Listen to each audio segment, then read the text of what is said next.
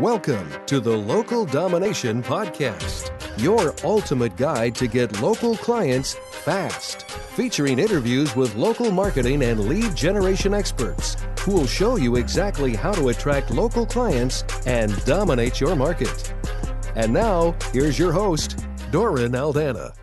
Welcome, everyone, to another episode of the Local Domination Podcast, your ultimate guide to get local clients fast. I'm your host, Doren Aldana, and today is certainly a special day for the podcast because we have a very special guest expert, Patrick Lilly. This dude is the real deal on steroids. Let me just give you a little bit of the background on him before we get started. He is Manhattan-based, and he is a real estate broker extraordinaire. His name is Patrick Lilly, a 25-year veteran of New York City real estate and founder of the Patrick Lilly team, which he has consistently led to the Wall Street Journal top 250 list, which is extraordinary to say the least. Among the high-profile recognition he has received for his work is a featured spot in the Billionaire Dollar Agent by Steve Cantor. Patrick is also a star with Alex Sharfin's Star Power Systems, a frequent speaker at conferences and seminars, and an accredited business and life coach with the International Coach Federation, otherwise known as IFC.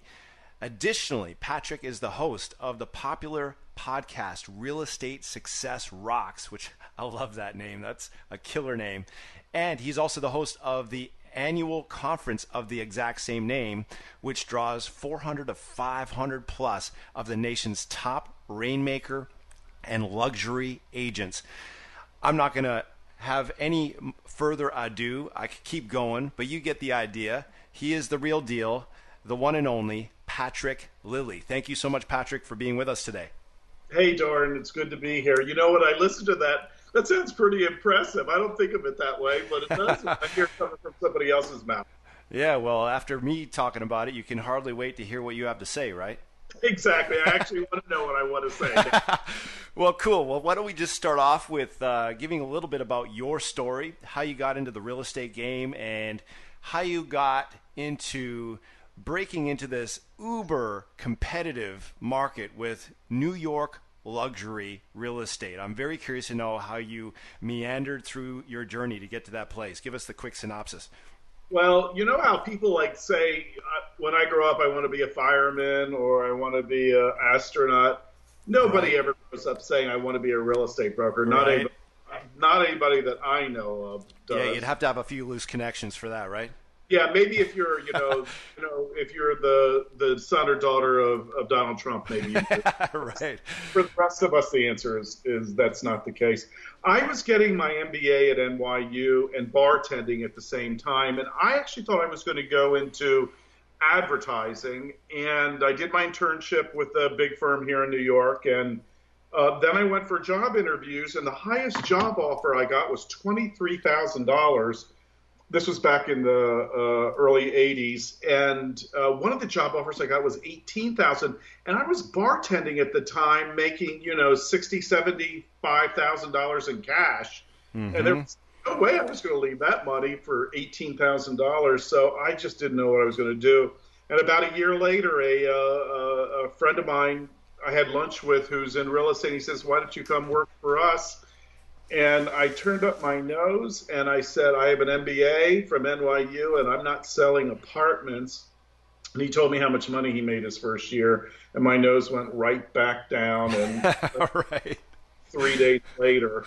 And the fact of the matter is I got really lucky. I got into something that I'm really good at. And, it took me a while to realize that was going to be my career path. I thought this was just a stepping stone that I'd probably, because I was too highly educated for residential real estate. And then I finally realized at some point, no, this is really what I'm doing. So I've been going at it full blast now for quite a while. Wow. So how did you get into the luxury market? Because a lot of times people will get into real estate or any, service for that matter, And there's this upper crust of clientele that are super affluent. They've got different lingo. They've got an air of success about them. And for a lot of people, that intimidates them. And most people shy away from that. But obviously, you saw a unique opportunity there, and you jumped right to it, and you made it happen. So how did that happen? How did you penetrate that market? Because I know it's super, super competitive, especially in NYC. It is super competitive. I guess one of the main beliefs that I've always had is, we all put on our pants, our underpants, one leg at a time, and that the wealthy and the famous may expect different things from the normal person, but they're basically the same as us. And it took a while. When I was at the beginning, all of my friends were cheap-ass friends, and none of them could afford anything. So I pretty much had to build up my own network. So for many years, I was just selling what would be considered normal properties in New York. And I realized, each time I sold a higher-end listing, the profit on that was so much better than on a regular listing that I wanted to try to focus on it. And the way that I really built it up was twofold. Was one, going after expired listings. So an expired listing is a listing that had been listed with another broker and they did not sell that home, and the listing agreement had expired, so they most likely will probably want to list with another broker. So I went after that. And what's so great about that is because of those leads, I could go after. At the beginning, I only went after leads over $1 million that are expired. Now I only go after leads that are over $3 million that are expired because it's that's use of my time. And then I was able to build up a level of business now that I look like, I know what I'm doing. And when you're dealing with luxury clients, especially sellers, they want to list with other people who have sold like properties. So once you get the first couple of listings, it's a lot easier. So there was a while that I broke into the $3 million market. Then I broke into the $5 million market. And then I broke into the $8 million market. And finally, I just did a deal this year at $14.5 million. And in order to do that, I had the lead on a high-end property. And I knew that they weren't going to give it to me just because the highest sales price I'd ever done was around $8 million. So I partnered up with a woman who I like very much in our firm who has handled that price point regularly, and we split it 50-50. So we ended up going to contract, and that was awesome.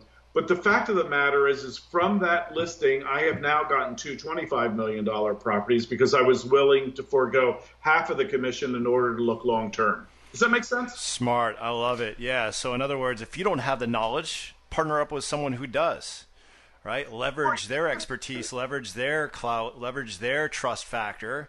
And that way, once you get that success under your belt, now you have that credibility, right? And now you can go out and start getting more of the same high-level, big-ticket type of clientele. Is that the big idea? And that's absolutely it. And I did have the knowledge to do it. I just didn't have the track record. Right. And it's the track record that I'm willing to give up 50% on so that I can have that track record down the road. Love it. I call that borrowed credibility. That's a good term. So whatever commission that you gave up, you conceded for that partnership initially, it was well worth that in the long run. I'm sure you'd agree for that borrowed credibility. So now when $6 million listings are looking to list, and they see that I carry much higher listings now, it's so much easier to land that $6 million listing. And if I'm hearing you right, you started out at the bottom with just average. My average sales price when I started was $150,000. Right.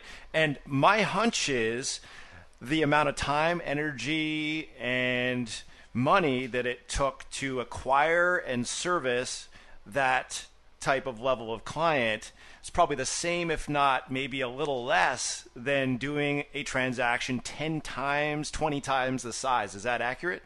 I would say if anything, it's the same or less time is required for a higher transaction because they're more sophisticated buyers. They bought and sold many more properties, and consequently, they don't have to have their hand held on learning what the process is about that you'd have to do with a lower end property. Right. So you got a client who's already pre-educated.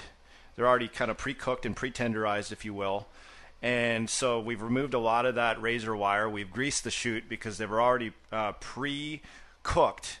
And then all we're doing now is making 10 times more for the same amount of time, energy, and effort. Is that the idea? I agree. The only difference is, and there is a big difference, is their expectations on service are a lot different from the expectations of a first-time buyer. And so no matter what field you're in, if you're trying to let's say you had a retail store and you're trying to up your game to higher priced items, it comes down to the fact that they expect a higher level of attention. And there's almost, I hate to use this word, there's a sense of entitlement often that comes with the wealthy. And you need to recognize that and make sure that they're being serviced the way that they want to be serviced, not the way that you would normally do something. Right. But I mean, if you're getting paid 10, 20 times more than you would with a normal average client, you're naturally more motivated to serve at a higher level anyways, aren't you? You bet your bottom dollar. Right? So it's not like someone's got to push a soggy noodle up a hill. You've already got that internal impetus, that internal motivation, because you want to delight them. You want to knock their socks off. You want to wow them. You're getting paid 10 to 20 times more. So, I mean, naturally, you got some pep in your step. You got a sparkle in your eye. You want to show up and perform, right? Doren, where are you from? I'm from beautiful Kamloops, British Columbia, Canada. God's country. I love British Columbia. And is that a common saying, push a noodle up a hill? No, that's just my own weird Dorenese. You'll get used to it. Don't worry. I like visual metaphors, so that caught my attention. And it's not just a noodle. It's a soggy noodle, by the way. Right. It's not as effective if it's not as right, exactly. You got to make sure you get that in there.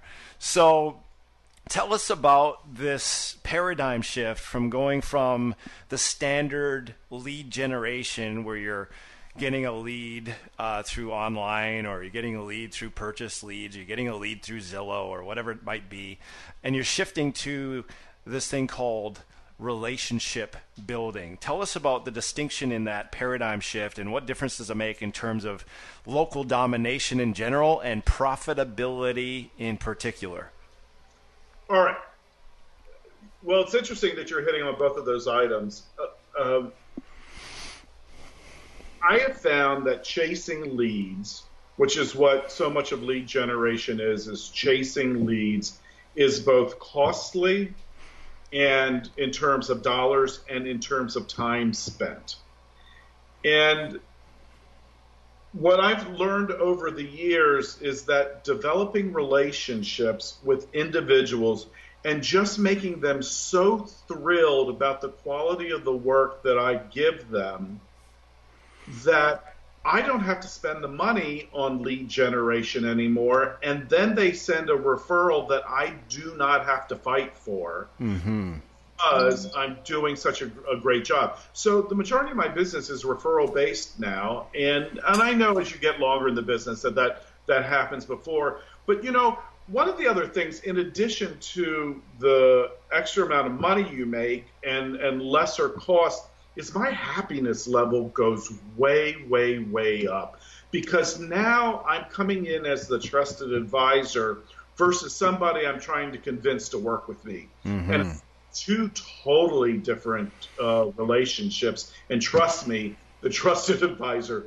is so much more enjoyable and less combative. Wow. Well, there's a lot of nectar you just shared there. One is there's a prerequisite to referrals. You don't just get referrals because you show up and breathe and you can fog a mirror, right? I mean, you actually have to do something to wow them. You push a soggy noodle up a hill. Doren, I want to get to meet you one of these days. Well, there's always an option, and there's always the opportunity if the price is right, brother. I'm just playing with you. So well, then maybe we'll pass that. Go ahead. you weren't that excited. You were excited until I talked about that, right? So that's okay. We'll talk about a payment plan later. It's all good, brother. Okay, So wow factor. Wow factor is the prerequisite to referrals, is what I'm hearing from you. In other words, you got to orchestrate, engineer your business to not just meet expectations, but exceed them. Is that right? Yes, and to always hold that client's best interest at heart, not your best interest in the short term. Because looking long term is about maintaining relationships so that they never doubt that you don't have their best interest at heart. You know, when you're dealing with the wealthy, for example, everybody's always coming after them for something. Everybody wants a piece of their little bank account or big, right? And it's got to be really difficult to always people wanting something from you. You've got to feel like a little paranoid, I would think. And if you can show and you can demonstrate to them that that's not the case with you over time, then the trust level increases dramatically. So I have learned a long time ago that when somebody asks me my opinion about something, let's say they want to do something that will make me some money, and I'll really think about it and I say, listen, I don't know if you want to do that, and I'm cutting my neck off with this by saying this in the short term, but I don't know that you want to do that, and these are the reasons that I think this is not a good idea, or at least that you should consider not doing it. While I lose money in the short time, I gain a lot of money in the long term, and personal satisfaction for me goes up too. I love it. It reminds me of Jay Abraham. And those of you who don't know Jay Abraham, you guys need to get to Amazon or Audible and get some of his stuff. He is a phenomenal marketing expert, and he's got a really profound strategy called the strategy of preeminence.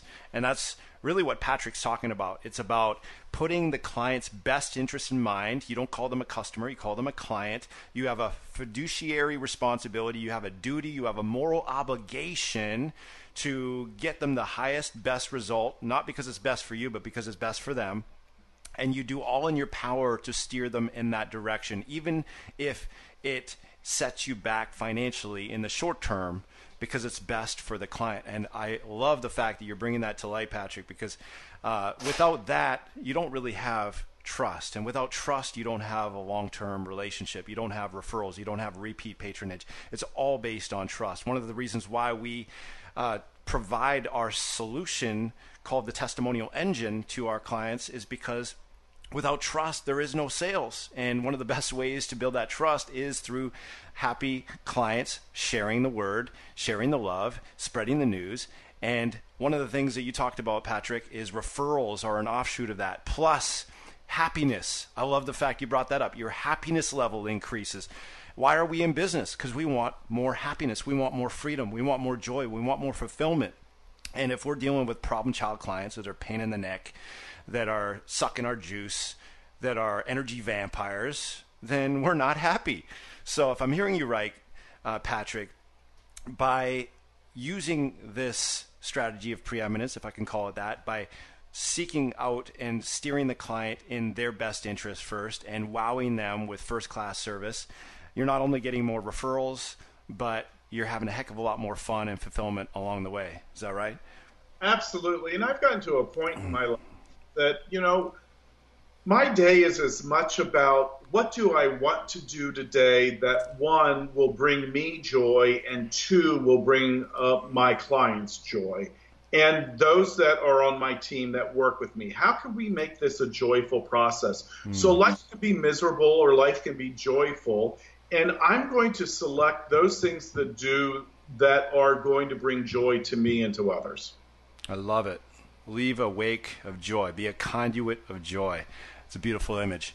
So speaking of that, you mentioned earlier that it's really about giving value, and you insinuated that it's really about building that trust by giving value first, and that's one of the ways you can differentiate yourself. So how do you stay in touch with your leads, with your prospects, and with your past client database and bring value first as opposed to just show up and ask for referrals or just show up and ask for the sale? What are you doing to bring that value first so they're naturally inspired to bring business to you? So I want to really get to know my clients. And then what I'm going to do is when something is important to them, then I want to reach out to them. So let me give you a couple examples. Let's say, and I just have a handful of really great clients. Let's say, well, more than a handful, but let's say that one of the first things I'll do is I have a Google search that goes on for every one of my important clients, so that if they ever come up in the news or something comes up about them, I can then write to them, because I don't read the newspaper and I don't watch TV. I can then, send them off a quick note saying congratulations on that award, or, wow, you're really rocking. I'm so happy how you're donating your time to this charity. That's really impressive. That's one, making them be seen, and that it's not just some sort of template sort of reaction. The other thing is that I like to do is that I like to know what their interests are so that I can do something that really brings value to them. So let's say their kid plays lacrosse, and that's really important to them. Mm-hmm. If there's going to be some sort of great event in the metropolitan New York area for a lacrosse event, let's say Johns Hopkins is coming up to play a team in the area, because Johns Hopkins and Maryland usually have great teams, then to get them tickets for that event, for the person and their son, that is a way of them again seeing that I really recognize what's important to them and that I value them, and there's nothing cookie cutter about it. You know what I love about that? It's creating a unique, extraordinary experience, as opposed to giving them, a gift card to Home Depot or, a gift card to Starbucks. You're giving them a unique experience that every time while they're in the experience, they're thinking about you and reveling in the fact that you helped to create and orchestrate that experience. But also in the afterglow of it, when they're remembering that unique experience, it's connected to you. There's a positive association. There's positive emotion anchored to you. I love that, because at the end of the day, that makes you irreplaceable and indispensable, because you're uplifting their life in a way that is, as you say, it's not replicatable, duplicatable. It's very unique and customized. So I love that. And let me also say, when you do something that uplifts another's life, you also end up uplifting your own. That the act of doing it brings you to a place that is going to make you happier. So that giving is a process that in a way is very selfish, because it makes me feel so good. Get this. Every day, local prospects are searching for your products or services online, and they're looking for someone they can trust. Are you capturing that business? How would you like to dominate the local search results with more 5-star rate reviews than any of your competitors, so you become the only logical, trusted choice?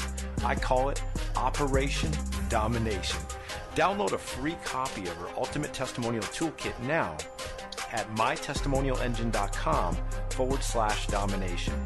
Again, that's mytestimonialengine.com/domination, and discover how to build your business at the speed of trust.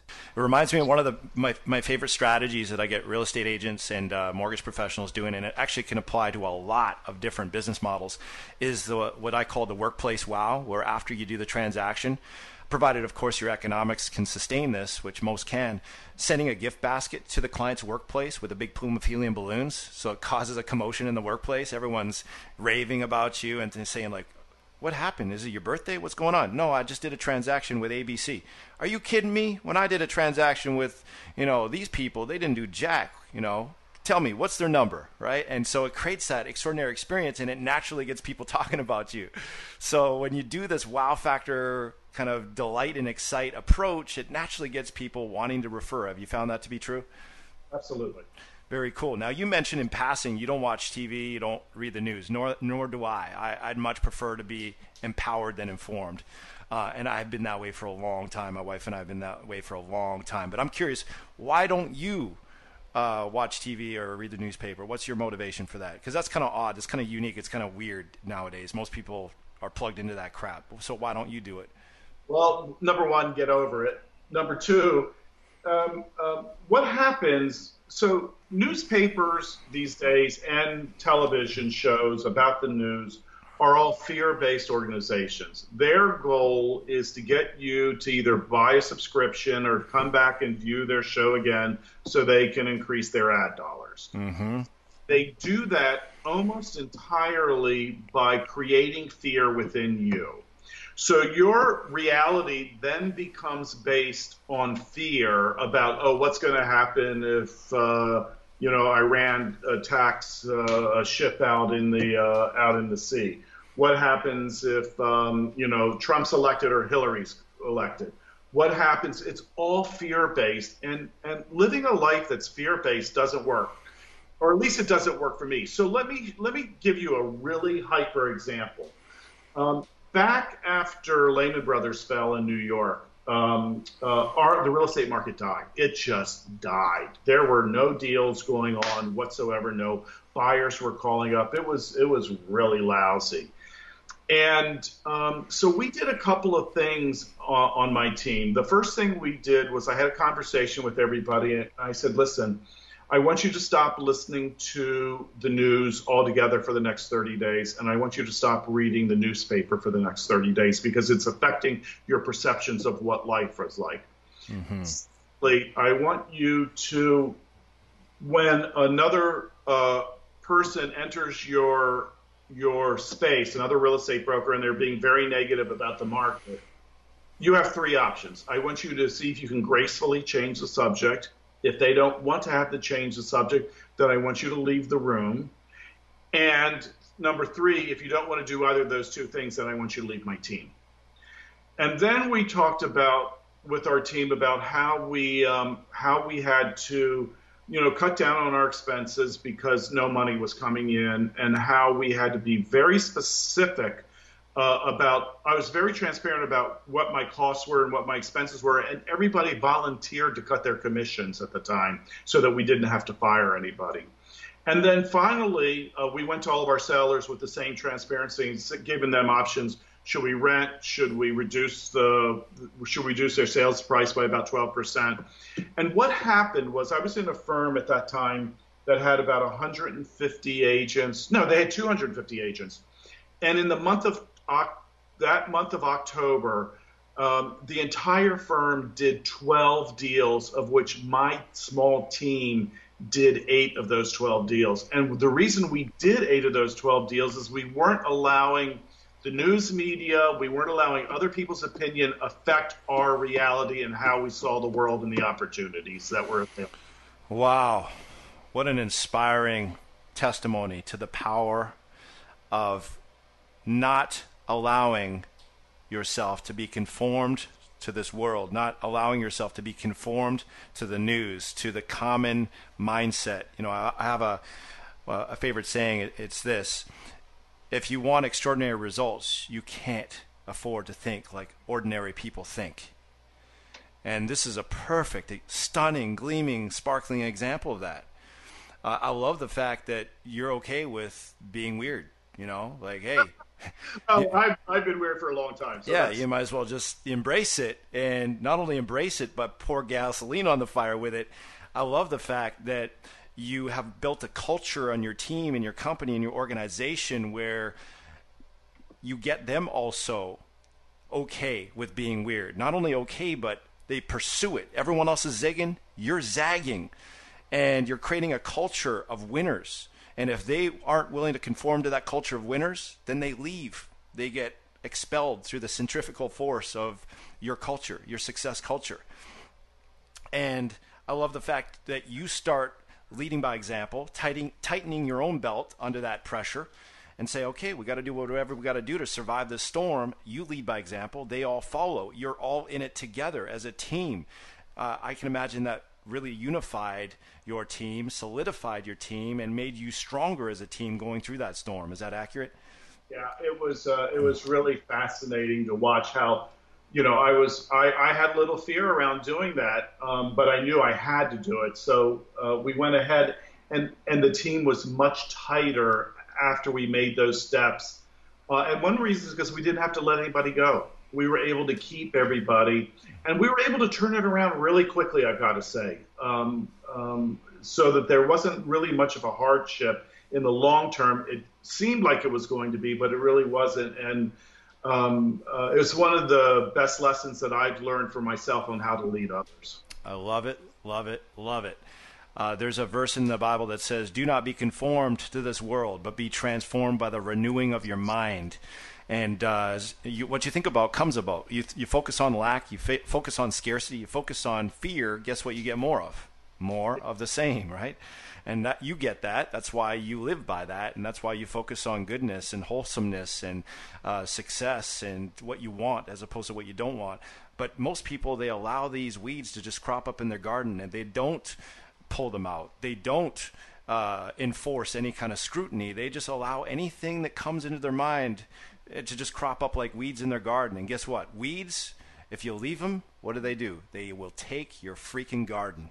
They will take your garden. So if you want to have operation domination with your business, it starts with your mindset. You can't think like a chump. You got to think like a champ.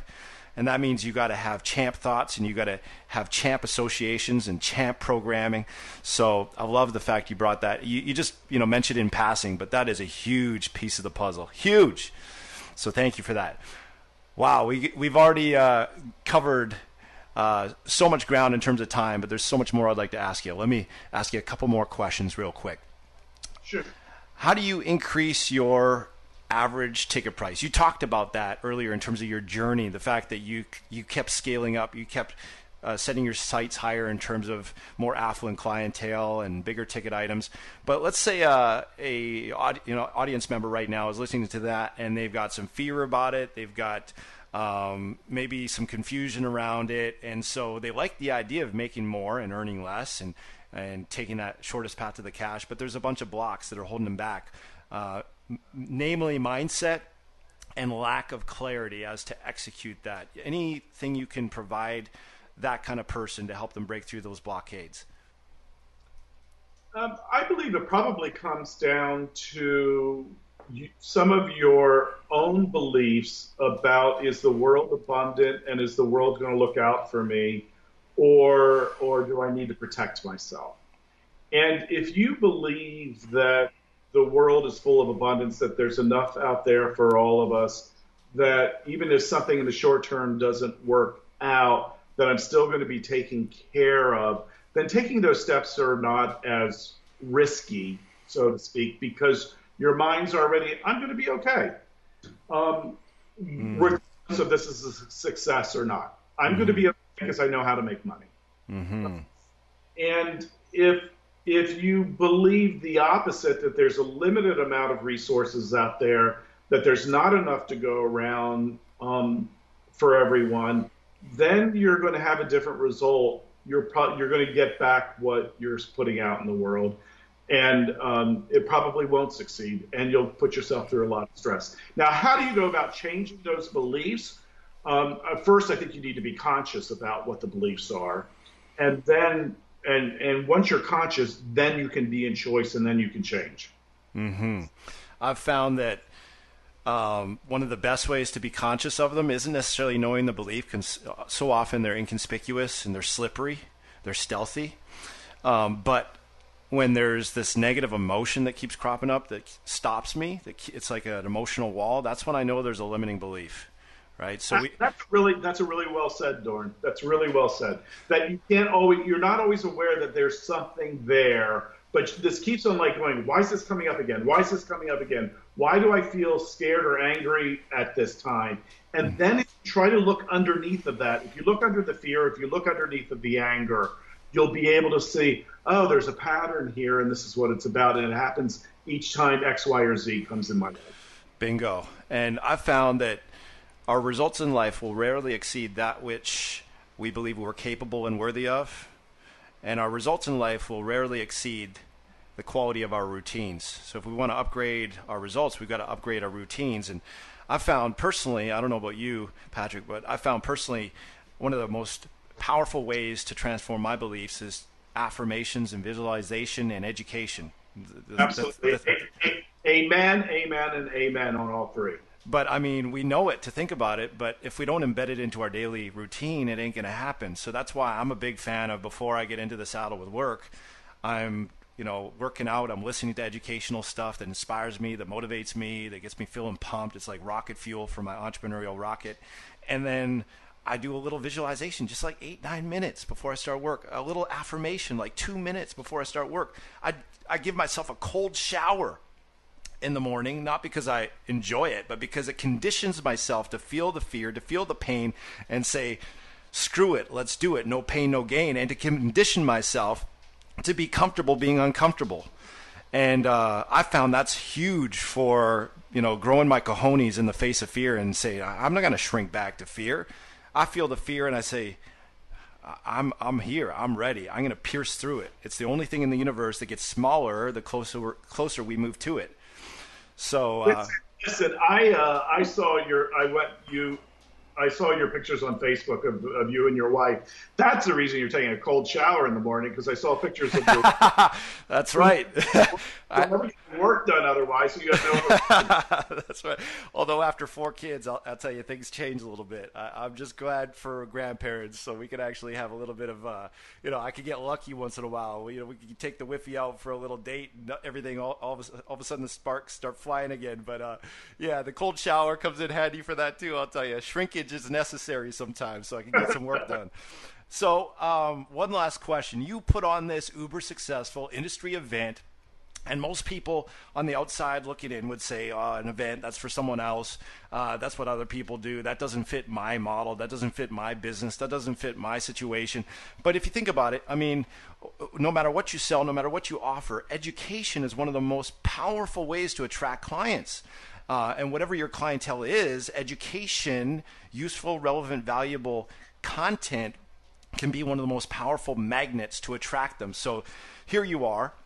You put on this educational event for real estate professionals and for, the top performers and the luxury agents and all this. And that principle can apply to almost every business model to bring clients in the door and to attract a following and build a herd. So how did you get into that? How did you make that work? What are the essentials to making that work? Because there are so many different ways to make that not work. There are so many ways to lose your shirt or just have a real, bona fide failure in terms of no one showing up and having all this expense and having it be a waste of time and energy. So what are the essentials? What have you found to make that actually work? All right, this is not a coherent answer. All I can tell you is that I really thought that I could do it and that I wanted to do it. I still don't have an end game with regards to this. I really don't. I'm making a really nice profit on it now, but the first year I barely broke even. And everybody even had to chip in a little extra so I could break even. And the second year I made like 17,000. The next year it keeps on going up. And the point is I wasn't doing this to make money. I was doing this because I wanted to do it. And when your heart's there and you're looking at not only is how can I make this an effective business, but how can I really service those other agents who I feel like there was a need for what I was offering. How can I do that that's really good for them, that will bring me joy too? And that's really been my whole, at least in the last 10 years, that's been my whole approach to life. And it's interesting, to your listeners right now, Doren, is that I find that successful people are curious. So they're listening on your podcast right now. They've already shown curiosity because they want to learn more. They want to figure out other ways of doing things. And one of the things of real brilliance is taking something like an idea from another market That could be a low-end market, a high-end market, doesn't make any difference. And how can you tweak that idea? Because it's a great idea for them. How can you tweak it and make it work in your marketplace? And that's where curiosity comes in place. So don't be dismissive of new ideas. Just go out there and say, "Ooh, this intrigues me. How can I make this work?" Absolutely. The low producers, the mediocre majority, they'll say, that won't work, or I can see how that wouldn't work. I can see all the different ways why and how that would not work. The top producers, the elite, the people who are in the top 1% of any industry, they just flip it on its head and they say, how can I make it work? That's all they do. They shift the question, better quality answer. How can I make this work? How can I serve more people at a higher level and bring more joy at the same time? And you're a living embodiment of that. So I'm very inspired by what you've done, and kudos to you, man. I'm stoked to see the trajectory that you're going to continue to go on as you live by that principle of bringing value to others and bringing joy to yourself. It's a beautiful combination.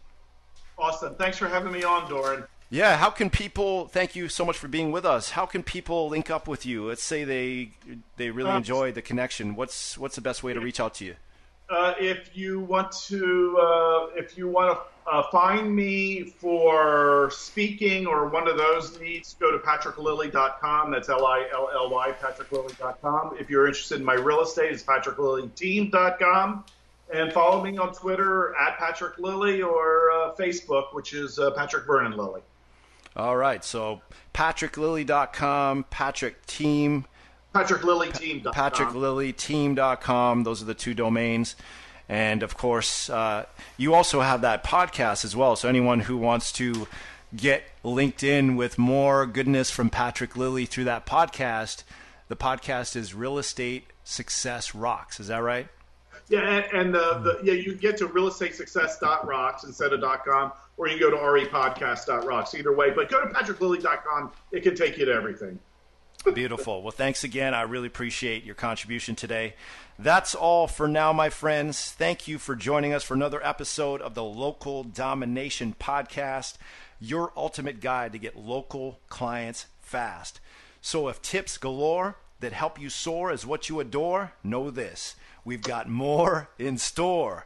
Remember, nothing happens without implementation. So in the meantime, in between time, go forth, engage. It's time for Operation Domination.